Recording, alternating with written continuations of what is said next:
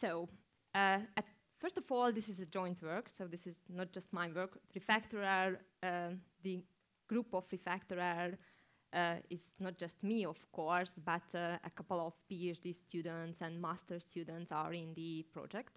So this is a joint work with one of my master students, Daniel. Actually, he's here, so if you have some really deep technical questions, then you can ask him after the talk, of course. So this talk is about recovering Erlang syntax tree from the BEAM bytecode. And why we think is that important is not really a general decompiling, but we wanted to improve our system, Refactorer, with information gathered from the bytecode. So what we have basically is a tool that is able to analyze different Erlang source code. So if you have an Erlang source code, then Refactorer is able to analyze it and get lots of nice information, syntactic, of course, and deep semantic information about dynamic structures and call graphs and data flow and lots of things. But when you have a file, a software component that is not available in source level, you just have the BEAM version of that code and you are just calling functions, then the analysis of Refactorer simply stops and say that, okay, I can see that there is a function call to that module, to that BEAM, but I'm not able to analyze it because I don't see the syntax tree, I don't see the source code. So that's why we think that if we can gather some information from these red boxes, then we can improve the information provided to our users in Refactorer. So for example, we can see that this module calls different black box modules. So we know that there is a function call because we see it in the source code, but we do not really know that there might be some connections between that black boxes. And maybe there are some other connections as well. So we wanted to explore these kinds of information and add it to the Refactorer's syntax tree, and of course then run some semantic analysis on that. So this is our main goal, enable Refactorer to analyze not just the Erlang code, but also the BEAM bytecode. What's Refactorer? I do not know how familiar you are with Refactorer. Could you please raise your hand if you heard this name? Okay, most of you, so just a few words.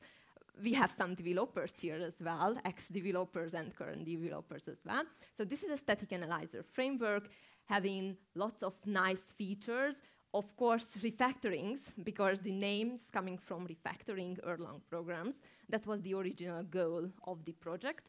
But later we switched to code comprehension support, so it has lots of features that supports code comprehensions like dependence graph visualization, semantic queries, also in built-in level and in user level. So a developer, an Erlang developer can ask some information about the source code, like I have a function here and where I am calling this function in a way that the first argument is an atom or something like that, or a specific value.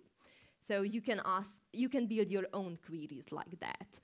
It's really helpful, for example, in debugging, when you find that there is a wrong value somewhere in the source code and you wanted to debug that where this value is coming from. It has code metrics, source code complexity and quality metrics, lots of interesting static analysis, and we wanted to extend this framework. What you see there is the dependence graph of the Amnesia library of Erlang. So what we have is that we have an Erlang code, or at least we think that there were an Erlang code somewhere, and then the Erlang compiler compiled it to a BEAM code, that looks like this, and we wanted to analyze this code. What we assume is that there's no debug info in the at this level. There's no debug info in the compiled BEAM code. I think usually it's not available. We've done research, and Refactorer already has a component that is able to analyze source code compiled to BEAM with debug info.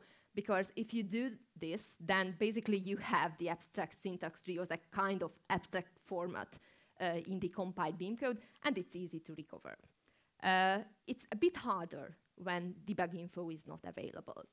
Then you have a basically imperative register-based language describing the functionality of your Erlang code, and we wanted to recover something that you see on the left-hand side from this code.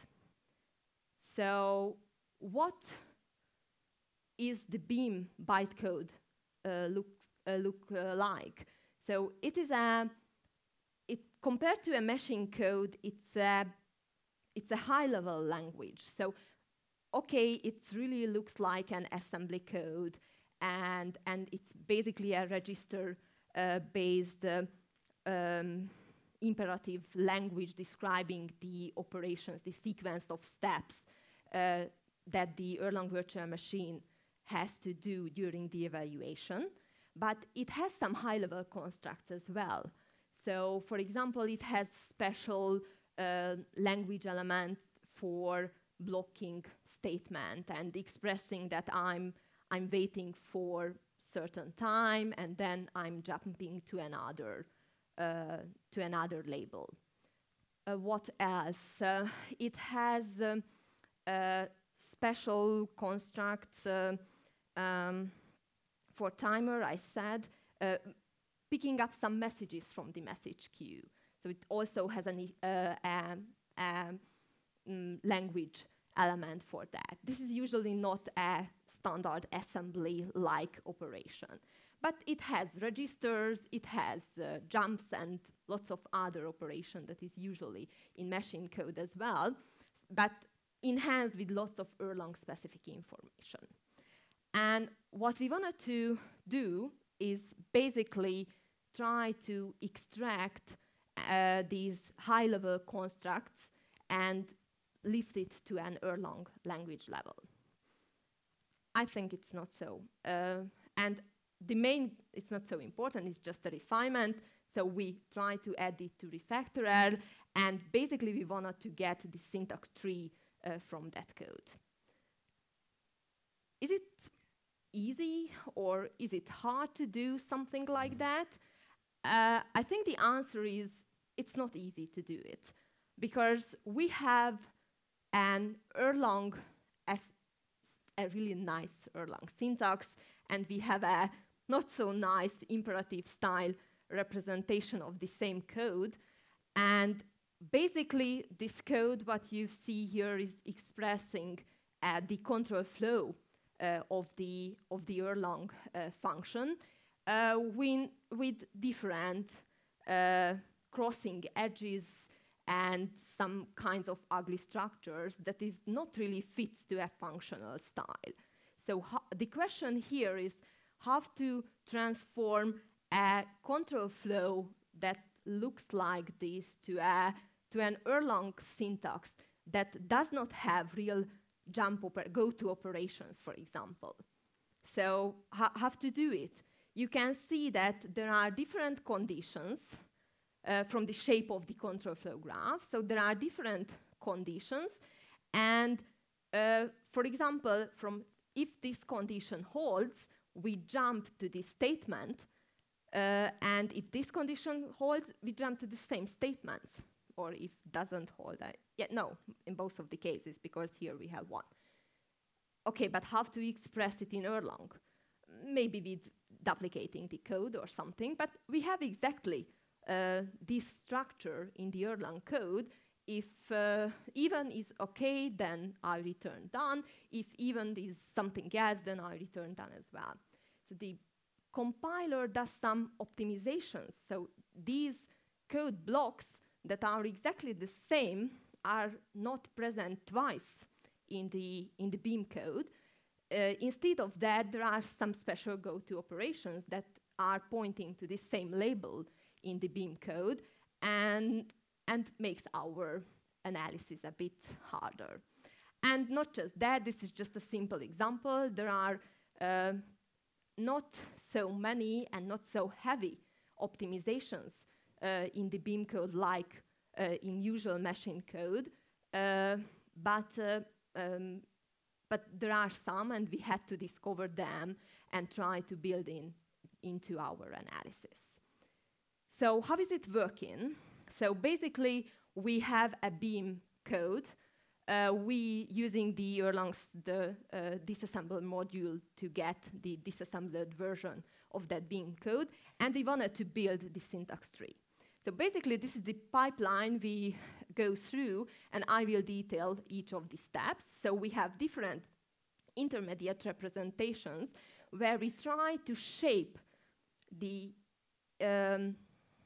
imperative style, register-based language in different steps to be more functional and finally get the Erlang code, the Erlang syntax tree. So we use, as I mentioned, the BEAM, this assembler module to get the BEAM language, the Erlang code written in the BEAM language.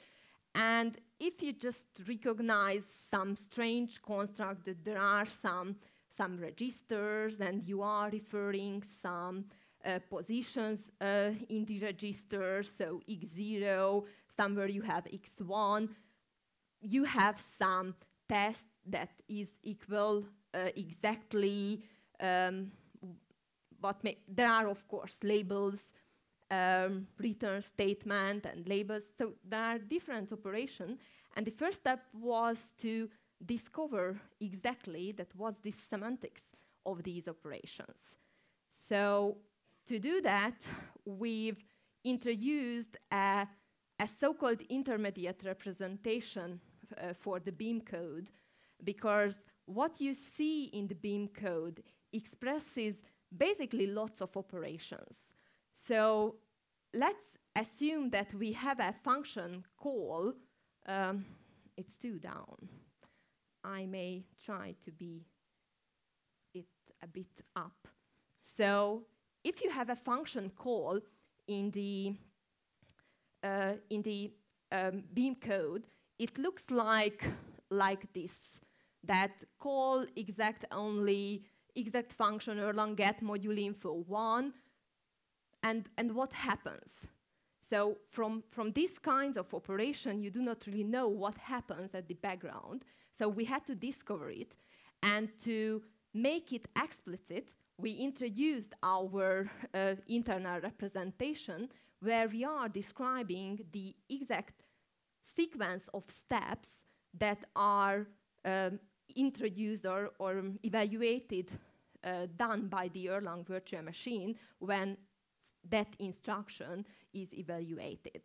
So for example, in case of a function call, it is described that what the name of the module, the function name, and the argument name, and we are transforming it to exact operations. So for example, that in this case, the arguments are copied into the registers, and then finally the result of the arguments are copied to the registers as well. For example, if here we have not just one, so not just one argument, but the function has more than one argument, for example, 2, 3, then not just one register is filled with data, but other registers, so x0, x0, x1, x2, and so on. So we have to copy all of the data into the registers, and then finally we have to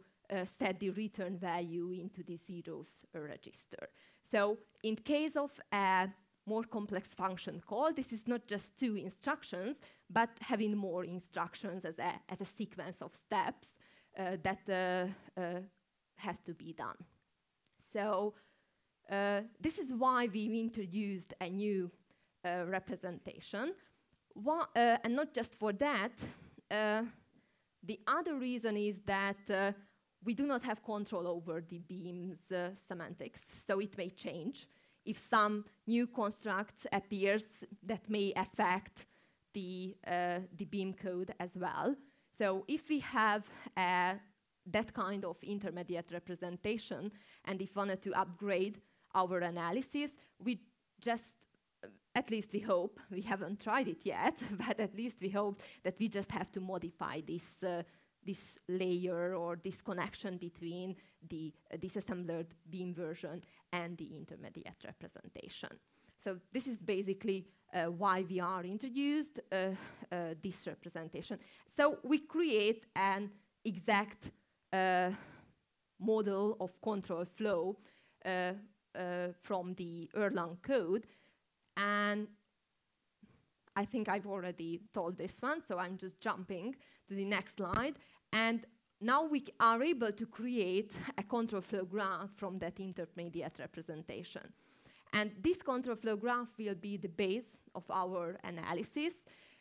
This describes that how the Erlang function is evaluated in the BEAM level using the instructions introduced in the intermediate representation. It consists of some blocks of nodes and some edges describing sometimes simple connections, just moving to the next block, or sometimes conditional connections between the blocks. When some condition holds, then we go this way, otherwise we go to the other way. So this is how we represent the source code, the go-to operations, and the different instructions from the BEAM code or from the intermediate representation. And the next step is to try to restructure it to make it more functional. So what we are doing is, the first step is to create a static single assignment version of this control flow graph. Why is it important? Because Erlang is a single assignment language. This is one reason, and this is really good for us. But this is not something that we are invented. This is usually a technique that is used in decompiling. And this is really good for us as well, because Erlang is a single assignment language, so we can benefit from this representation. So what we are doing is that basically we are creating unique variables from each control flow passes. And whenever we found the 2 variables where different values assigned to that variables, then we are introducing a special function. This is called the phi function, that is basically a conditional function containing the information that which control flow paths were executed. So basically you should, I can explain it in a way that if all of the conditions that match to this control flow graph holds, then we return the variable from the left-hand side pass. Otherwise, if these conditions hold, we return the variable from the right-hand side pass. So basically, we are using this representation, or we just modify and create a static single assignment form from the control flow graph. But it's still not enough because usually this SSA form can be used to define some regions in the control flow graph, or in the SSR form of the control flow graph. So we have some regions, and then we determine some entry and exit point for these regions, and then we can transform it to real code or whatever the next step of the analysis is, depending on the target language. The problem is that the version of that control flow graph we are using is not structured. So we can't, structured means that each block has exactly one entry and exit point, and it's not true. You can see that, for example, this block has 2, this block has 2 as well. So this is not a structured control flow graph, so we cannot apply the rest of the analysis on this graph and create an Erlang syntax tree from it. So we have to somehow eliminate these constructs, and there are different techniques to do it, also from the literature.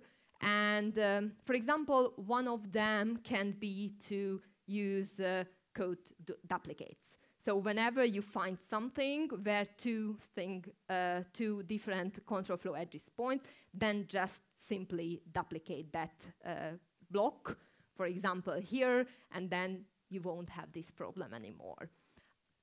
If we do it in this way, then the resulted code may not look like similar, not the same, because it will never be the same as it was the original one, but it may result completely different code that we had originally. So we do not use this one. Instead of that, we try to identify some patterns in the control flow graph and try to restructure it to a Erlangish style or something like that. So what we are doing is that we are using graph rewriting techniques. So we are applying lots of graph rewriting rules on the control flow graph and try to reshape, restructure the control flow graph, the unstructured control flow graph, to a structured control flow graph.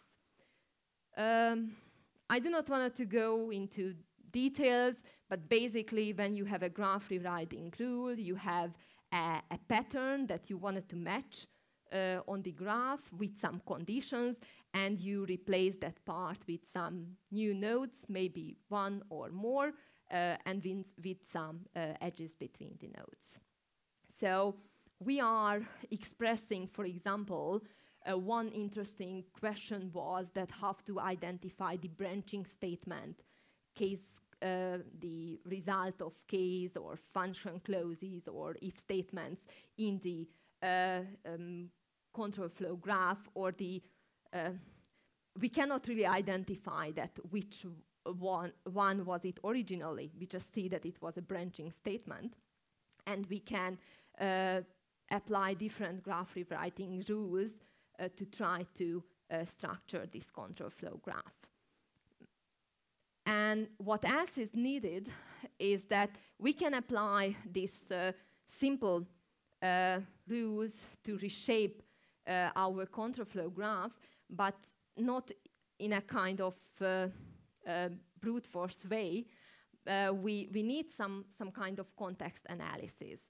So it's not really applied in a way that every pattern is matched, and then it's just simply return something, because we know from some exact constructs that how they look like. So for example, a receive expression from the Erlang code is compiled to a kind of loop function into the in the BEAM code, and we can identify this context and try to improve our analysis based on that.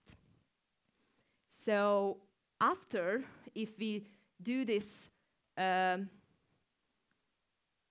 graph, or we applied these graph rewriting rules, we had to identify the regions in the control flow graph and create the so-called a-normal form of the translated static single assignment form, just to show you that how the, sorry, I forget it, that from this, the result of the rewrite rules is a structured control flow graph. So from these crossing edges, we create a control flow graph like that. And then in this graph, we can apply a transformation that creates the functional representation of the source code.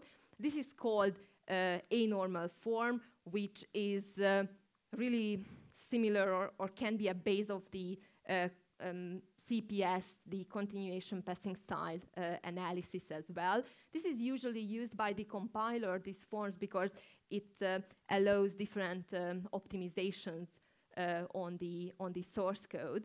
So we can create a bit more functional, and that's why it's a bit closer to the Erlang syntax. So we have a functional representation now from the BEAM code, and then from this BEAM code, this anormal form representation of the BEAM code, we can create the Erlang syntax tree. Is it now a much more simple transformation than to do it directly from the unstructured control flow graph? So another way can be to apply some high-level analysis, domain-specific analysis on the control flow graph exactly, and try to identify some specific Erlang constructs. But in this way, the transformation is so hard-coded, really hard to modify, and you cannot really do small fixes on it because it's so robust system. So that's why we've chosen these small steps to introduce the functional style in the BEAM code during the transformations. And it doesn't really look like so functional at this moment, but it's much more closer to an Erlang syntax, and we are able to create the Erlang syntax tree from this code. I'm not showing the syntax tree. Instead, of course, I'm showing the representation, the string representation of the syntax tree, of course, the source code. So you can see, maybe those who are sitting at the back can see, but that was our original module. So we had the handle event function that use a case expression, and based on the value of the event variable done different things. This was the original code, and what we are able to do is to create a conditional and if statement from this expression, and of course the conditions sometimes may be overlapping, and some parts can be replaced with pattern matching. Of course, it's much more nicer to have an exact pattern matching instead of having that condition that whether it's a tuple, and if it's a tuple, whether it has two elements. Of course, if we write the code, we write something like that, but we cannot create that version of the source code directly from the BEAM, because these kinds of pattern matchings are translated to conditional checking during the compilation. So this is what we are able to produce from the BEAM code. And of course, some further optimization or shaping, refactoring transformations can make it a bit closer, modify it to be a bit closer to the original syntax. I'm pretty sure that you never wanted to work with this code later on, but this is not the purpose of our research. We wanted to get the information from the analyzed code. So let me show you a quick demo that, yes, we are really able to do it. So the basic scenario is that we start refactorer simply, and this is a pretty fresh refactor error, having nothing analyzed at the beginning. Then I'm adding a new file. So I have a file, simply A. I'm adding it to the database. Just stop it a bit. So you can see that the content of the file is just really contains two really simple functions, one foo, one bar, and we are calling, so foo calls bar with some values, and we have some variables and tuples inside, and that's all. Okay, so this is basically what we have. And I'm starting the web interface of the tool just to have a bit fancier interface to show, just to promote refactor error, that we have a nice web interface, and that it's not necessary to use this command line, so the Erlang shell interface. So we are starting the web interface. You just press any name what you want, and you can log in. And you can run some queries, as I said, in refactor error. So for example, you can type your own queries in the query box, execute it, you have the results, you can see the source code related to the result of the query at the right-hand side. And we have some.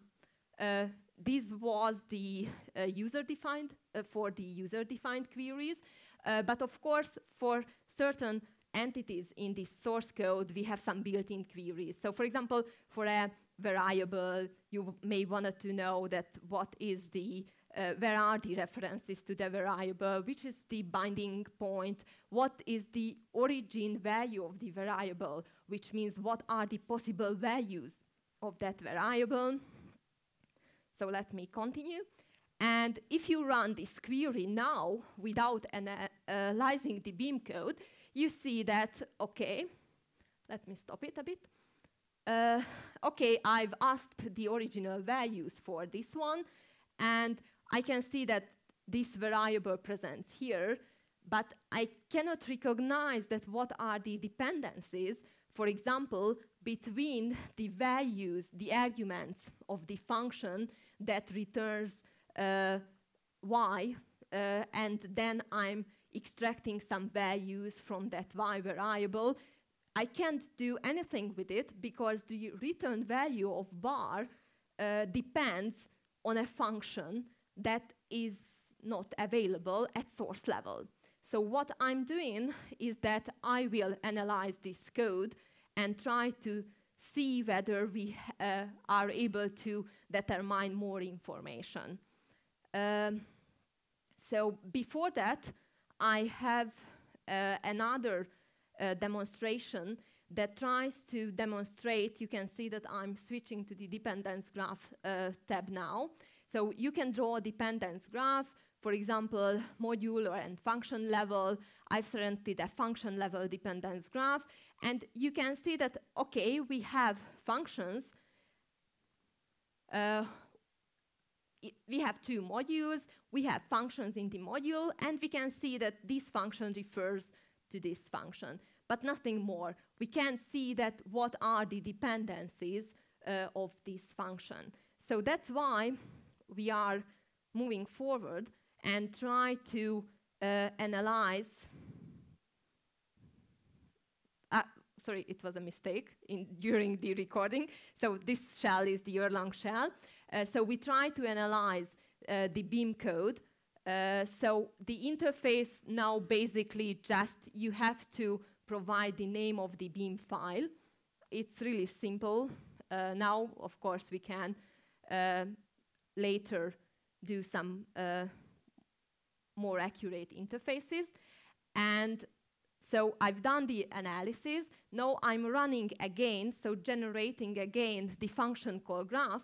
And you can see that now I have a new function that depends from that sorry, it was too quick. Okay, so I have a new function here that depends, that my old function, the simple function, depends on. So one new element introduced by analyzing a simple graph.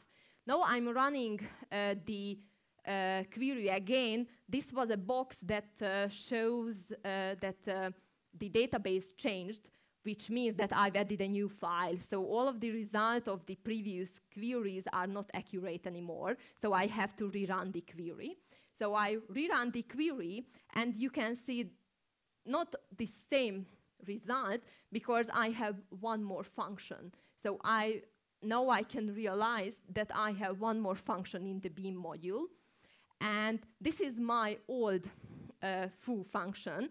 And let's run the query, the origin query again, and see whether if we run the origin query, we will have more results than we had before. If you see that lots of x0 and some never seen variables appeared, and there is a constant value there, this 42, that expresses that basically the value of my variable is the value of this, the exact value of the function call. So we do not know what's happening inside, but somehow this 42 flows through this function and returns here to that variable. I think I have a version of this BEAM code. I have another demo. Just let me show that one, because it shows the code. Let me start this one. Okay. Sorry, it started.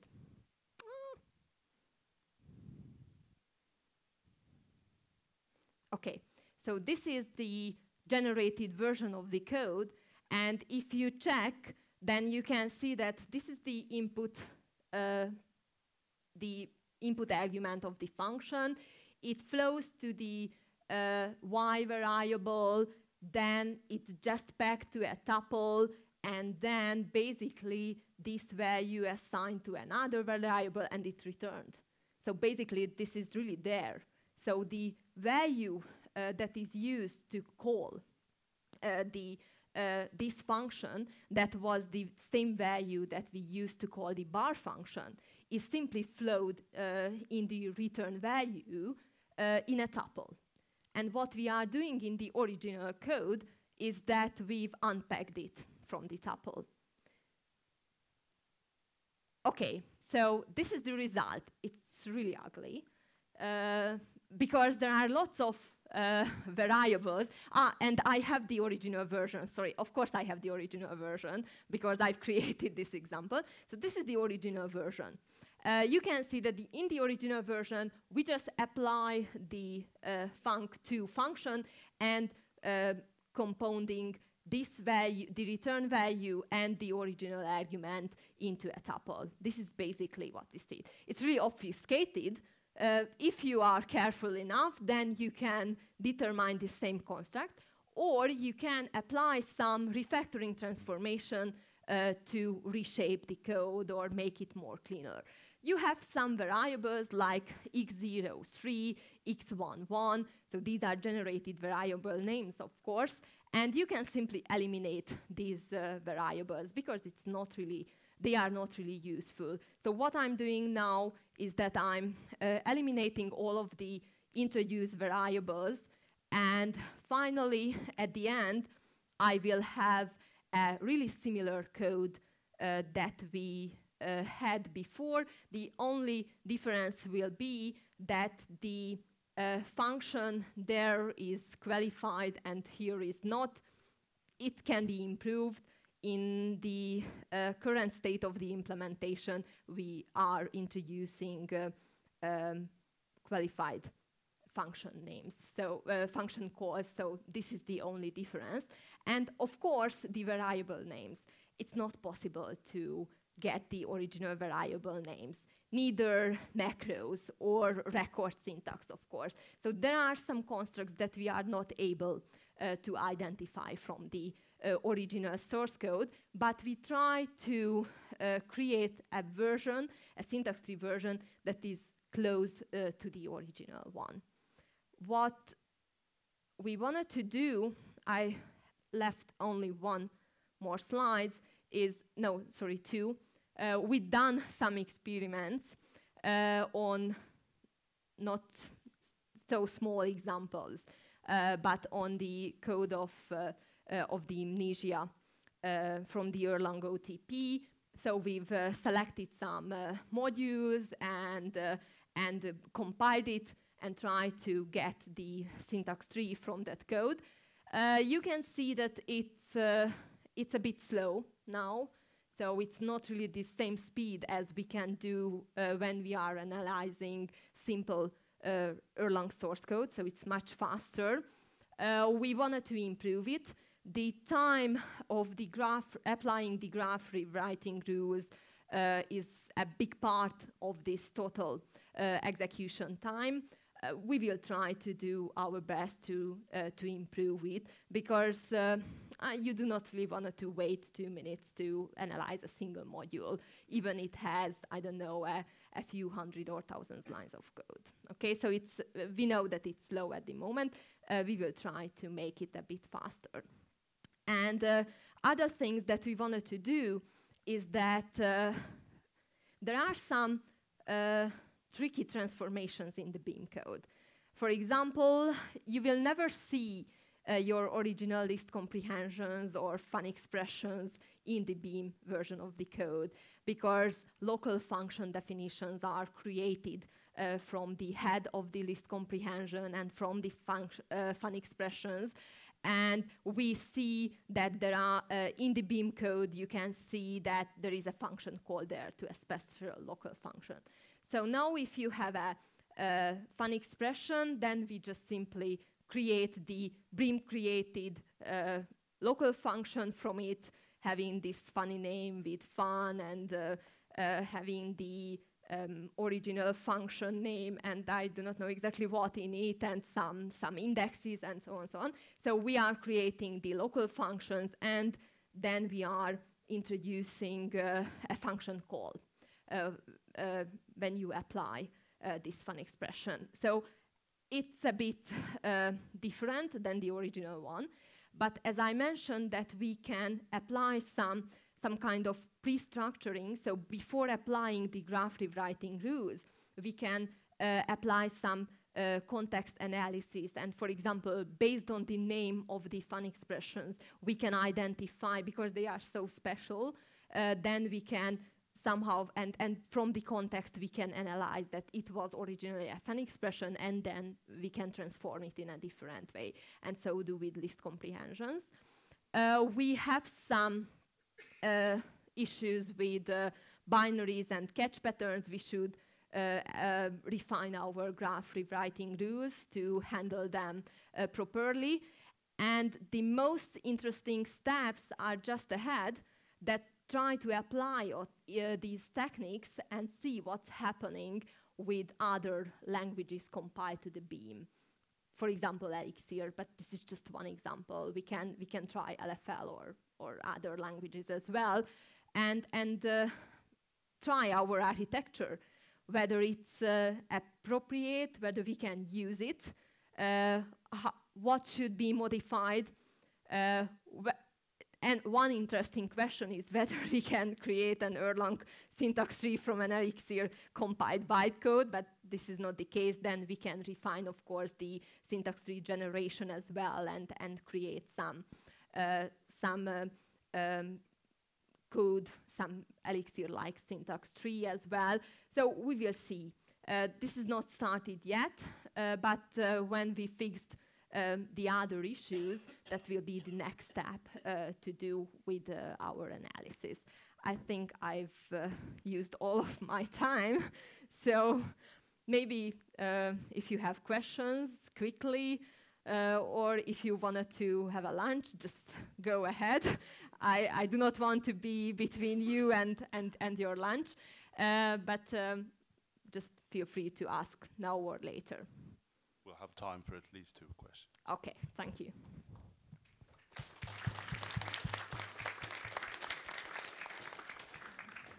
So, did you look at a hype compiler? The hype compiler, which is included, you can compile to SSA form from BEAM directly, so it's already supported. No. No, we haven't, but we can try, of course. Any more questions? But an SSA form, but this is not structured, am I right? It's unstructured. It's structured, but if you want to take it to the Erlang level, you would have to do the graph reduction. But everything, all the steps before, you have in the hype compiler. But are you eliminating the go-to operations as well? So is the hype compiler eliminating the go-to instructions and structure the control flow graph as well? We have to look in it. So I'm not quite sure, but because we can have an unstructured version and the structured version, and the rest of our analysis is based on the structured control flow graph. So the syntax tree creation. Well, everyone's eager for lunch, I guess. So let's thank the speaker again. Thank you.